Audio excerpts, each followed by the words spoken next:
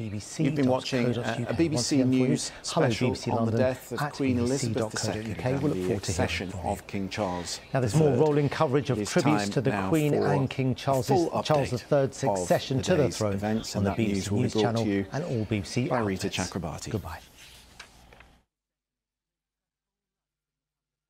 Yes, she remained an enigmatic figure. The Queen's speeches were made sparingly. Her words were always profound and deeply revealing. What I say to you now, I say from my heart. Through her annual Christmas Day speeches and at just a handful of momentous occasions, we could discover what was deeply important to her. When the Queen spoke to the nation, tonight at 9 on BBC One.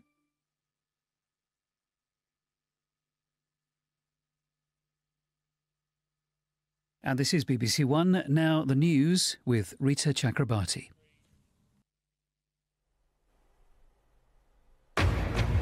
King Charles III is officially proclaimed as the new monarch in a ceremony at St James's Palace, televised for the first time. In a ritual stretching back centuries, the King pledged his commitment to his new role in front of a packed room.